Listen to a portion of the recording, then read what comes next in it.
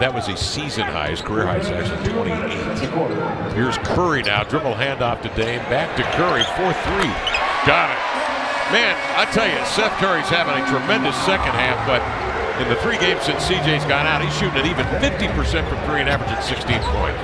They swing Curry here to the point. He gets some space and lays it in beautifully. That is a terrific move from a veteran. Rushmore of rebounding. We're talking about in this game. You got 2 of the best rebounders in this game and one of the best 3-point shooters in the league. So if I say Seth Curry's on the Mount Rushmore 3-point shooting. Coming off the screen, Curry mid-range with Allen running at him. Hands low. Curry made him pay. He's at 4 of 7. He has 9.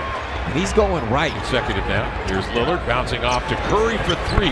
Wow. Got it. Man, that was from long range, Lamar. Yeah, 2-for-1 situation. Dame off the screen, kicks to Curry for 3. Got it! Seth Curry with Carroll running at him. Not a lot of daylight.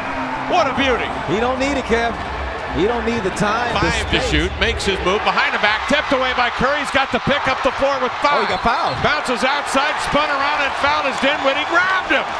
3 and 5/10 seconds remaining. Good golly, Miss Molly. And Seth staying squared up, not giving up a 3 because you know that that will kill you in that situation. Has enough space, has the hands, and here a chance. Oh, it rolls off the lip of the barrel. And tie this baby. All right, outside with 1:04 remaining in a tie game. He'll drive it. He'll pull up, step through, lean in, and a whistle, and a foul.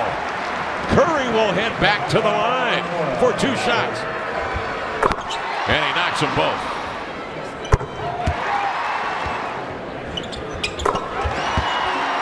Curry knocks it down.